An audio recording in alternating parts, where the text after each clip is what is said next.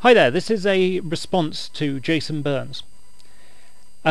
Jason, you seem to have a big problem right now.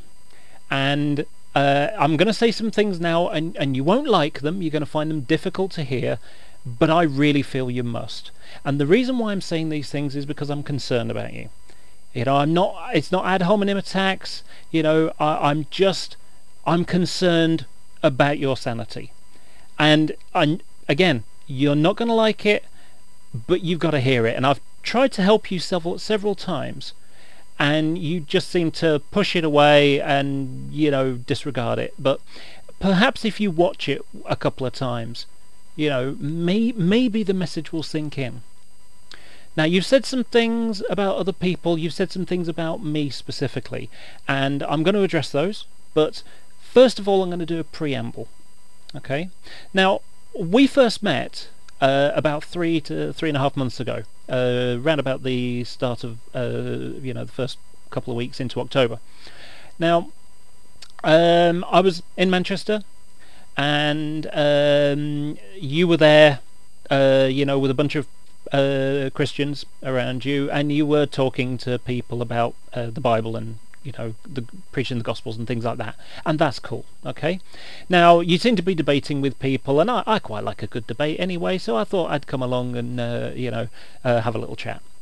And you're a really great guy in person. You're a really nice guy. You're affable and interesting, and you're knowledgeable about many things. I disagree with you, but that's fine. I mean, people disagree. Okay, so we had a discussion, and you gave me some things to think about, and I came home and looked up some things on the internet because I thought it was interesting. And a few weeks later I went back and we had some more another discussion, and you gave me more to think about. So this time when I went home and went on the internet, I saw one of the discussions in the topics on there had a YouTube video. So I looked at that. And of course, what happens with YouTube videos. You see one link, you see one video, and there's the links at the side, and links lead to links lead to links. And next thing you know, there you are. And I was quite surprised. And so I sort of started watching your videos, and I have to say, I found it quite shocking that the nice, affable, knowledgeable character that I'd met on the streets of Manchester was this lunatic, is the best way I can describe it. It was Jekyll and Hyde. You've got the nice, knowledgeable Dr. Jekyll, and then you've got the monstrous Mr. Hyde making videos. And the best way I can describe it as, the kind of people, there's some horrible people who leave comments on leave YouTube comments, and you just say exactly those same things to a camera.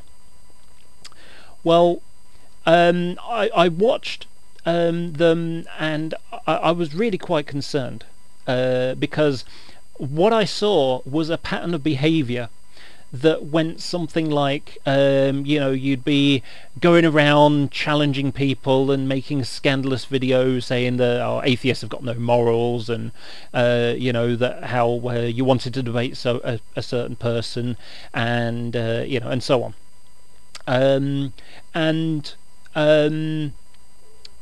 What happened at the time was that you'd made you'd had a debate with DPR Jones about the resurrection of Jesus. Now, it's not something I'm knowledgeable about, and I'm happy to admit that. Perhaps if I studied a bit more, I could have debated you a little bit. But anyway, so but what disturbed me was that the run-up to that was at least 3 instances where you would make a video demanding a debate. You wouldn't send, you didn't seem to send a private message to someone saying, hello DPR Jones, would you be interested in a debate? I'm available on Saturday, do you think you'd be able to make it? Something of that nature. No, you just make a video challenging the atheists to a debate. And then, now the thing is, you're going to get, 3 types of things going on. First of all, you're going to get the people who say, yeah, okay, I'll debate you, fair enough. You'll get the people who just ignore you because they don't think you're worth it, and then you'll get the people who just say, "I'll get lost, I can't be interested." So you're going to get three versions in there. So if someone acquiesced to a debate, you would then make what is best described as a pre-wrestling match video. I'm going to destroy you with my immense scholarship. And that's quite a strange thing to do. Well, if you make a video like that, it's not going to be very long before people start calling you out on being a big-headed egotist. And so then, I'd see comments in there, and then, you'd sort of say, "Oh, well, the atheists are picking on me, so the debate's off." And I saw at least 3 instances of you doing that. But on top of that, I noticed that you were making, just saying things that, probably would have been better said a different way. And I came to visit you. I rode my bicycle all the way to Manchester to come and talk to you about it because I was concerned. And I mean, one of the things I said to you is that why don't first of all, if you put yourself on the battlefield, don't be surprised if people start shooting at you. It's the old story of if you can't stand the heat, get out of the kitchen. And you were making a number of videos where you were, crying in some cases, saying about how the awful atheists were picking on you and ad hominem attacks and all that kind of stuff, and of course the tendency was that you were challenging them and they were fighting back. Well, again, if you put yourself on the battlefield, don't be surprised when people start shooting at you. But you don't seem to be able to like being shot at. Oh, that's unfair, So, but on top of that, you were also saying strange things. And the thing about it is, not only were you putting yourself on the battlefield, but you were giving people really good ammunition to use against you. Because you were saying things like, "I've sat under gay and lesbian tutors." Now, when people say something like that, you can't help but have a slight smile on your face. But then, literally a couple of days after that, there was the famous tsunami of penises. Now, honestly, I have to admit, I burst out laughing when I heard that, because it's such a funny statement, but it's like, oh, why did you say it? And not only that, when I came to visit you, I said, look, you really should edit your videos. And when I said that, I did qualify what I was saying. I wasn't saying make, special flashy images and things like that. I was, or cut and paste things. I was actually, what I said is, make a video and sleep on it. And watch it the next day and say, should I put this up or not? Could this be taken the wrong way? And within a few days, I think it was possibly the day after I came and saw you about this, you retired.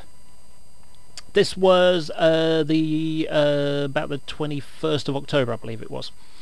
But I also, and one of the things you said at the time was that you like to be a character, you like to make videos to wind the atheists up and things like that.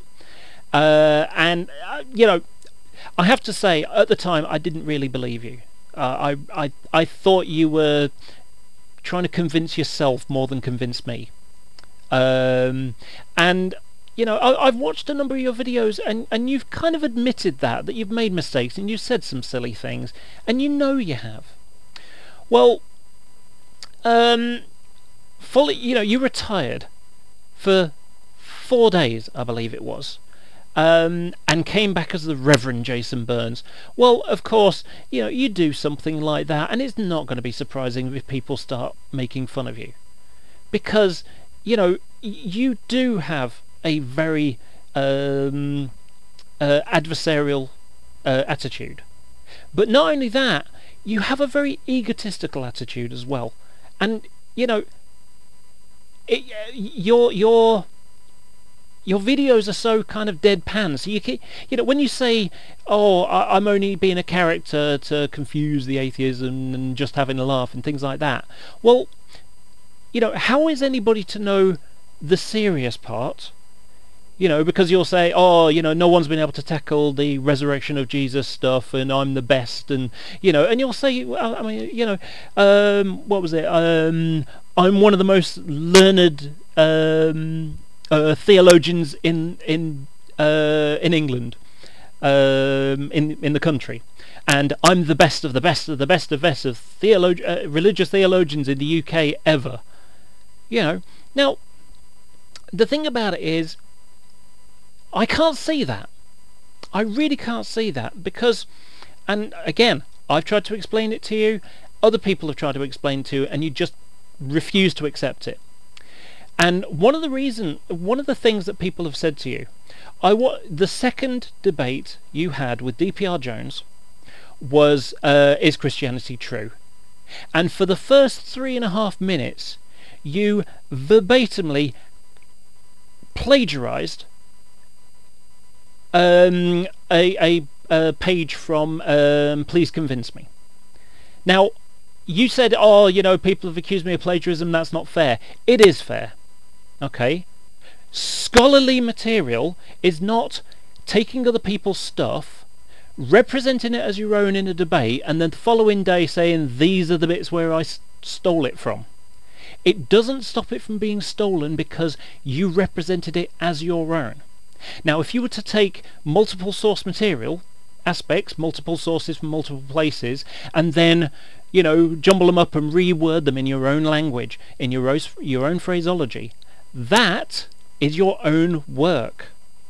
So when people accuse you of plagiarism, that's the reason why. And if you were to go to university and do that once, and they find out, they'll give you a warning. And if you do that again, or a couple of times, they kick you out. That is why it's not scholarly. Okay? So, as a result, the atheists that you challenge will watch you make videos like that, and watch you say that you're not plagiarizing, and watch you say that I'm the best and no one can stand up to me and things like that, and they can't they can't debate me, and I've won everybody. When you say things like that, is there any surprise when people call you out on it? And then you say, oh, it's cyberbullying. It's not cyberbullying, it's the truth. And you don't seem to be able to accept that. So, following that, your life fell to pieces. In the run-up to Christmas and just, and the New Year, you were really very spiteful. And there's something else that needs to be said, and it does link into it. And many of a number of other atheists are worried about your sanity, and the reason why they're worried about that is, that you've admitted. I think it was the second to last Fundamentally Flawed that you were invited to. You admitted quite candidly that you'd suffered with depression, and that's nothing to be ashamed of. Okay, it's actually good for you to admit that you've had a problem, or have a problem. Okay, now, as a part of that discussion, Alex Bottom admitted that he has a problem with depression as well from time to time, and he said, look, have you considered going to the doctors? When I had my problem, I went to the doctors, I got some tablets, and they helped me. Maybe you should do the same. The following day, you made a video and you twisted it. You stuck the knife in and give it a twist, and you effectively said, oh, these horrible people, they couldn't stand up to your immense scholarship, and they were just trying to shut you up and say you were off your head, and that they're not qualified to give medical advice. Well, that's not what was said at all. What they actually said was, go to the doctor. This is someone who is qualified to give medical advice. Maybe they can help you. and really they're saying, look, don't be ashamed to seek help. You obviously need it. They were concerned. Just because they're atheists and, you don't like what they have to say, it doesn't mean to say they're not human beings. And they have concern for people.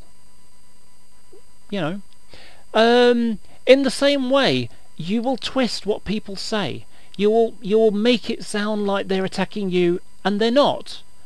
And a good example was you were in one of the Left Coast atheist discussions with John McDropout.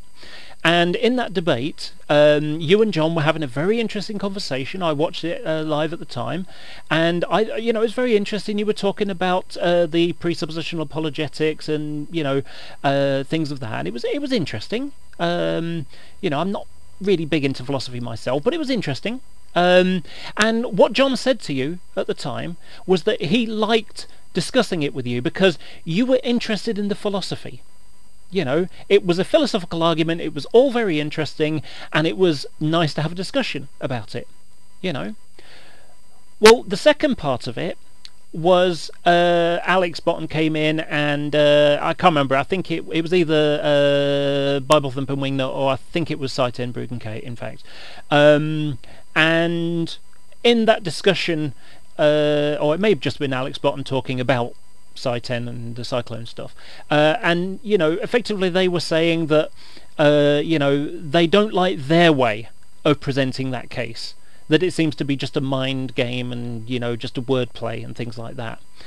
Well, the following day you said that John McDropout is an awful person, and he's terrible for attacking a fellow Christian. And it's like, well, no, he wasn't attacking Site N, he was attacking the argument, saying that this isn't really it's not the discussion, it's not the presuppositional apologetics discussion, it's not the the proper version, the Van Til one. It's a twisted version of it, and it just seems to be a game. It just seems to be just a word trick. So as a result, because you say these sorts of things, and you've said horrible, spiteful things in the past, and what you've done is you've made a video insulting someone. So, for example, you said that Aaron Ra was a wife beater, and that I think you implied that DPR Jones was a paedophile or something like that, or someone else. I may have got that message wrong, but you made these claims, and then you deleted the video. Well, as a result, people can't trust what you say. You have this revisionist history problem, and you will twist things to make it sound like you're the victim and they're the horrible ones, and they're saying horrible things behind your back, and you didn't say this. So as a result, they've mirrored you because they can't trust what you're saying. So it runs up to New Year. And you make this scandalous accusation at Alex Botton, and saying that his wife's not really ill, and that he's just a lazy musician, and he's rubbish, and he should get a job, and things like that. And the fact is, he has a job. You don't have a job. Don't you think that's a little hypocritical to say something like that? And when they responded to you, you went on a tirade about how everyone was horrible and they've been attacking you for 3 years, and you may have said some horrible things, but you don't deserve what's been said back to you, and that things like, nobody tried to help me, where were all you, where were you all, no one helped me, no one defended me. Well, I'm sorry, Jason, I tried to help you. And I haven't just tried to help you once, I've tried to help you about 3 times now. Okay? Now, I'll give you an example. So, you had your upset in the new year, and, you made a video saying you'd committed suicide, and then complaining when people show concern, because they're like, someone doesn't make a video saying they've committed suicide, or they're going to commit suicide, even if you only stick it on for an hour, don't be surprised if someone watches that video 12 hours later, or a few hours later, on the Mirror channel, and then says, whoa, this guy really needs some help, I'm going to phone the police. Get some help for you. You obviously need it.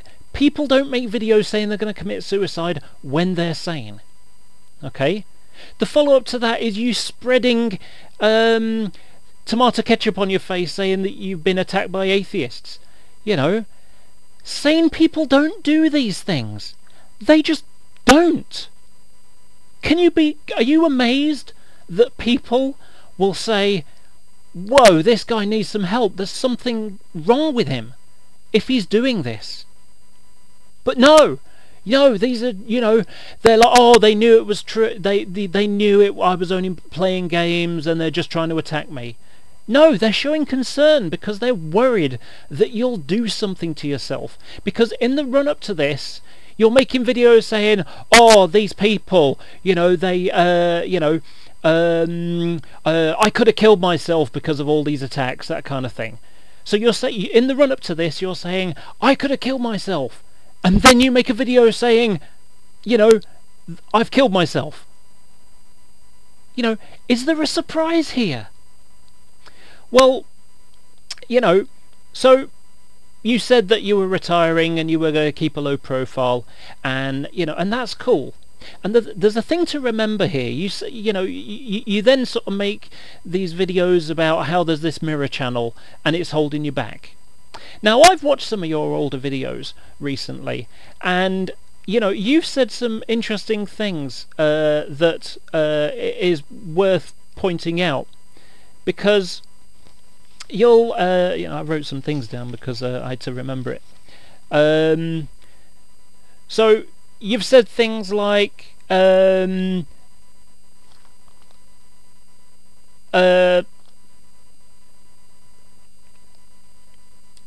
I've lost track now. I'm sorry. Yeah. You'll. Oh, crying out loud! I've stuffed this up, but I'm going to re-edit it.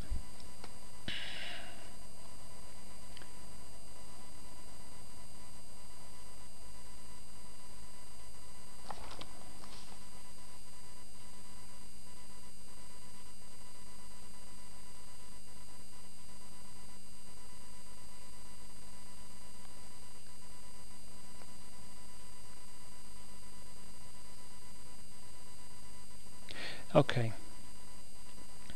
So, one of the other things you've said is that you like to play the character, and you like to wind the atheist up, and then only a few months later you're saying, oh, there's this Mirror channel. Well, if you like to wind the atheist up and this is all a game and you're just playing a character, why are you bothered about this Mirror channel? You say you want to move on. Well, I don't know if you noticed, but when you've accused the atheists of making you take down, of removing these videos. You've closed down this your channel. They didn't close down any channel. You closed the channel.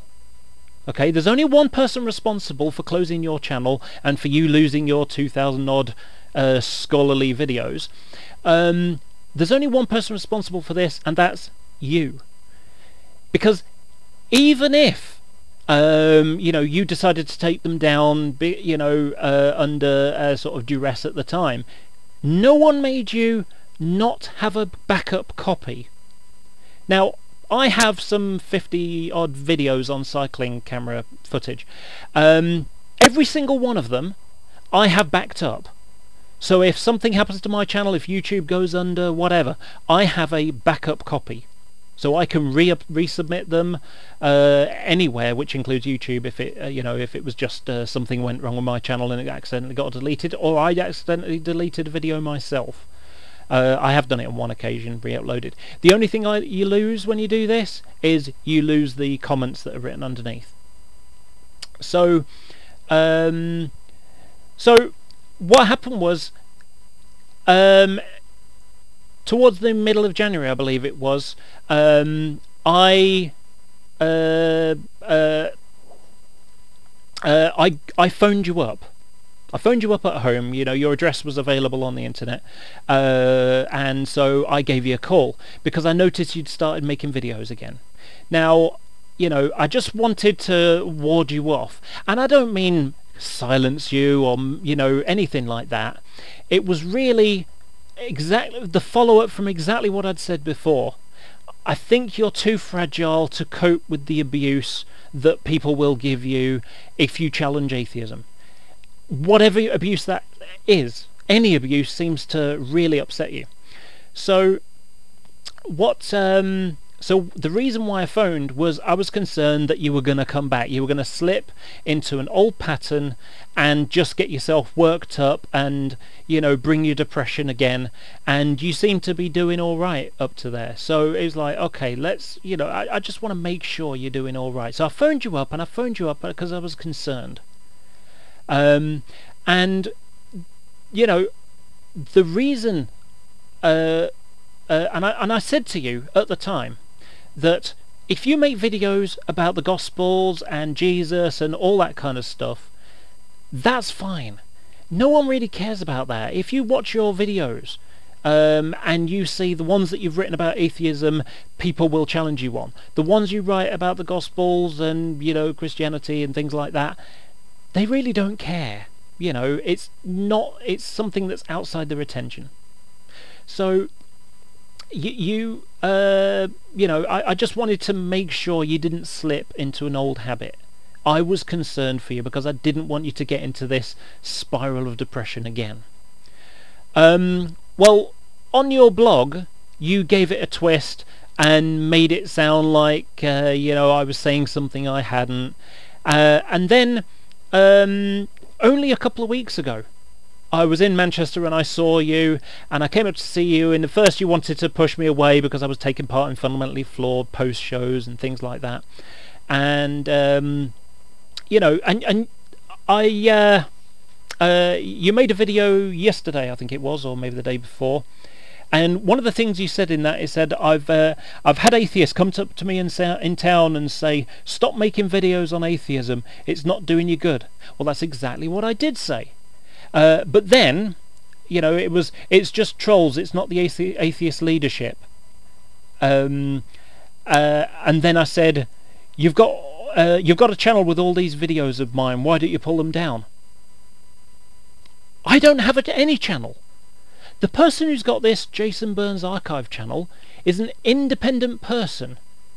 I've spoken to a number of atheists, and none of them know who it is. I don't know who it is. I haven't got anything. You talk about the atheist community like it's one great big whole, you know, one great big lump of people that all talk to each other and all conspire against you. It's not like that at all. You've got independent people, some of them who are tight friends, others are just, you know, acquaintances, that kind of thing. And we hang out on various shows and, you know, have little discussions on our own, some live, some not. And it's just, you know, a bit of chat. You know, we'll laugh at some Christian-y things and we'll discuss other things, and, you know, sometimes you get people talking about philosophy and things like that. People cluster and they chat, and it's just, you know, it's just online chat. That's what you do. You know, that Christians do the same. You know, I'm sure there are plenty of other groups that do the same as well. So, you know, but we're not, and I say we as a, you know, I'm an independent person. And when I saw you in Manchester a couple of weeks ago, I said, have I done anything? You know, all the time that we've had discussions, have I actually done anything against you? Other than try to reason with you and say, look, you know, you really need to consider what you're doing. You need to be careful. You know, I just don't think you're cut out for challenging atheists, because I just think you're a bit too fragile to accept it. You know, someone like Bible Thumping Wingnut or something like, you know, someone like that, they'll just ignore it. I mean, honestly, they're you know, they're grown-ups. They'll just sort of say, you know, I don't care. You know, they give as well as they get, and that's cool. It really is. You know, May not agree with him, but I think it's great. You know, it's good fun. So, you know, and I'm sure he gets a certain buzz out of it too. Because of course, if he didn't, why would he be there? You know. So you sort of added on to it, and you know, then you said they were common license. Well, the thing about it is, that's only a half truth, and you know it. Okay, what I said to you is that you made the videos, you put them out there, you made them common license, you insulted people, they copied it because they couldn't trust that you wouldn't delete the videos and then say, oh, I didn't say that, you're making it up, you're telling lies, because that's what you atheists do. And you have done that in the past. So, you know, you can't complain that this channel exists. Now, another reason why you can't complain this channel exists is because you keep feeding the fire. Have you ever heard of the Streisand effect? Now, this is Barbra Streisand, the actor. What happened was someone was videoing the coast of somewhere like Santa Monica or somewhere like that, so California, and it's where all the stars live.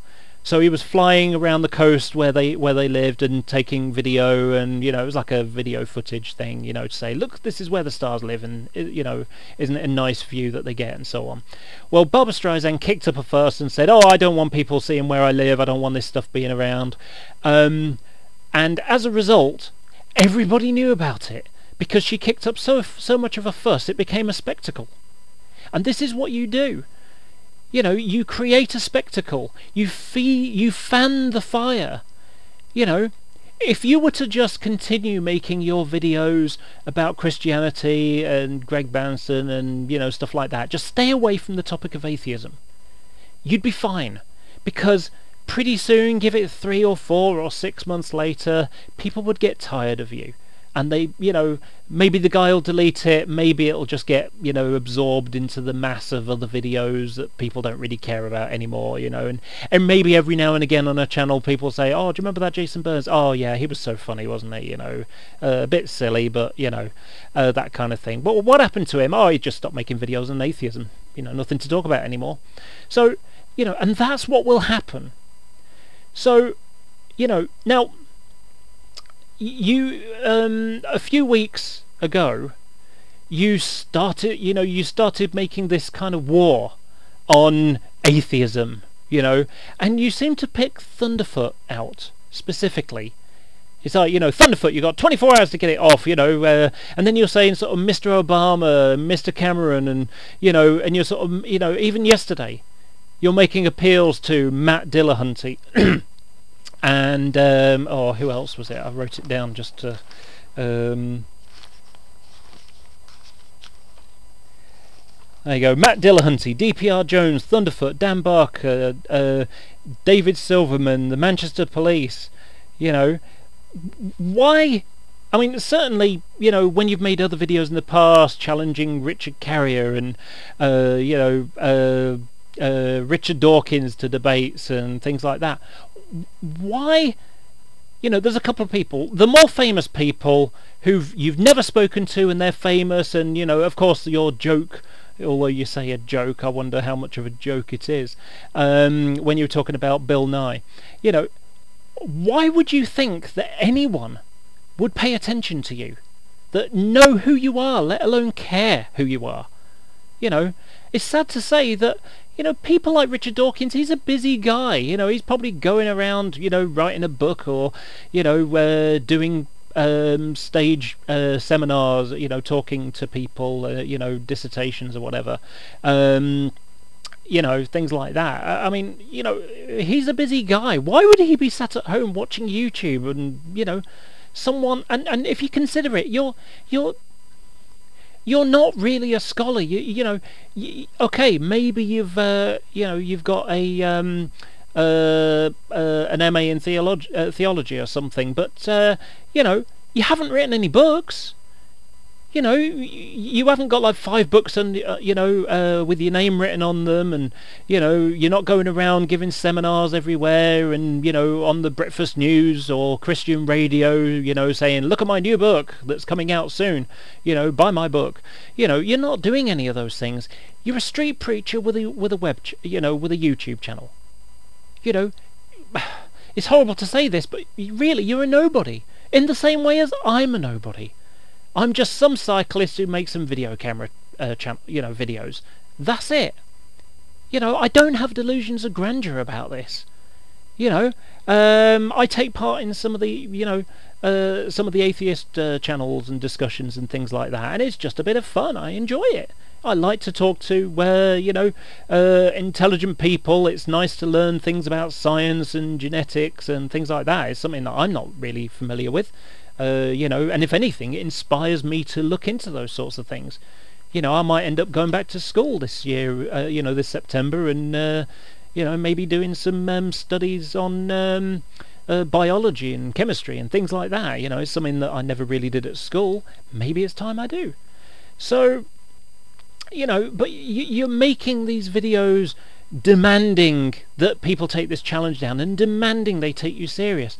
And of course, considering the things that you've said about people like Thunderfoot and DPR Jones and Aaron Ra, why would someone like that acquiesce to help you when you've called someone a paedophile or a wife beater or a coward?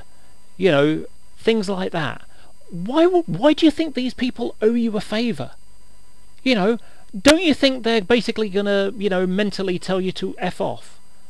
If you'd insulted me in the way that I've seen, videos of you insulting them, I wouldn't lift a finger to help you. I really wouldn't. I mean, why would I? You've made it quite clear that you have no respect. So why would they respect you? Why would they help you if you can't even help yourself? If you can't just keep quiet and let it blow over? And that's the thing. I mean, one of the things you've said recently is that they tried to have you sectioned. Well, the reality of that is probably something along the lines of the person who phoned the police, and you and I both know who it is. The person who phoned the police or social services or whatever, they have basically, the paperwork has caught up, got to your doctors, and as a result, she called you in, to make sure you're doing all right. Now, that would be getting you the help that you probably do need, but instead you give it a twist and you say, oh, it's all the atheist's fault. This thing about you having too many books. Now, I don't know what happened on the day that the police turned up, but if the police turned up and went into your study and saw all those books, and you go ranting on about the atheist, the atheist, the atheist. Now, if I was a policeman and I saw this person who was obsessed by that and obsessed by religion, and things like that, I would worry about their sanity too. I would write in my logbook, in the report that I would file, in the paperwork that the police have to fill reams and reams of paperwork, I would report that stuff. Because that's what they do. They are trained to notice people who have unstable mental health issues. So this is the reason why this has happened. And again, as I said to you before, there's only one person to blame, and that is you. And I know it's hard to say these things, and I know it's hard for you to admit that you've got a problem, but you do have a problem. You really, really do. Okay? Now, there's a few places you can go here now. You can either let it go, just you can either leave YouTube completely, or just continue making your your standard videos, your ones talking about the Gospels and the teachings of Jesus and all that kind of stuff, and all that stuff is great, and all the best to you for that, really. It's great, because my personal opinion in life is, if you're religious, great, and if you're not religious, great. And the thing about it is, we can get along. We really can. I have tried to be nice and friendly with you, You know, I've bought you a burger in Manchester, if you remember that. I didn't buy your friend one because I didn't realise he was with you at the time. But, you know, I've tried to be friendly with you. I've tried to help you. Other people have tried to help you. Not only that, one of the other things I tried to do is when you had your episode at the start of the new year, I got in contact with Bobblethump and Wingnut and I said, look, you know, here's the state of play. People have tried, you know, some atheists that he's had discussions with have tried to help him. You know, he doesn't want to listen to us. I think it's because, you know, we're atheists, he can't trust what we're saying. So maybe if a fellow Christian, you know, approaches him with the same kind of thing, maybe that'll help. You know, maybe he'll listen to you. He won't listen to someone like me. So he said that he'd get in contact with you. Now, I don't know whether he did or he didn't. It doesn't matter. It's not important. But I tried to help you there as well. So all these things I'm trying to say, they're not ad hominem attacks. You know, an ad hominem attack is when I just make an insult at you for no reason. You know, I'm trying to criticize you constructively. I want you to get some help just for your own sanity, just to stabilize you. Because in exactly the same way as Alex has said he's had a depression problem, I've had a depression problem. I've taken tablets to help, you know, and they have helped. You know, they just, you know, ease it off. You know, they just stop you feeling so anxious about it all.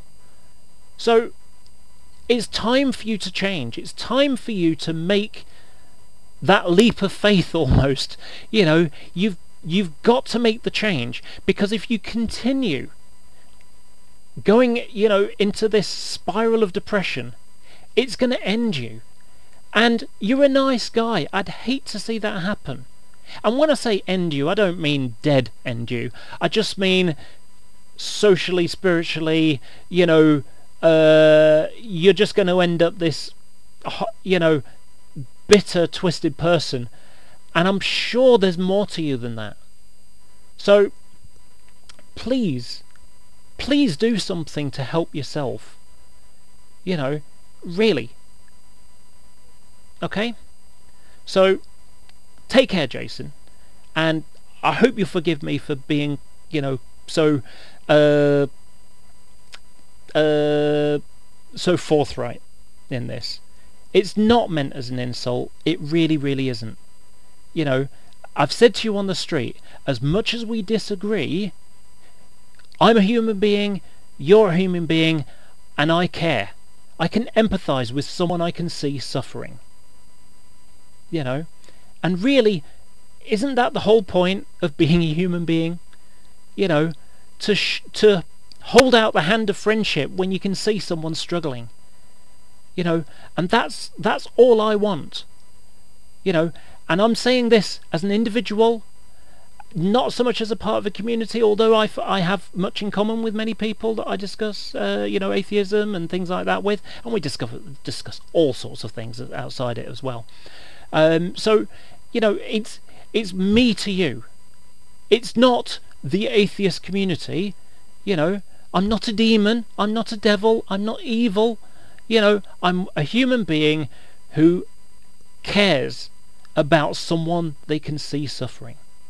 So please get some help. Okay?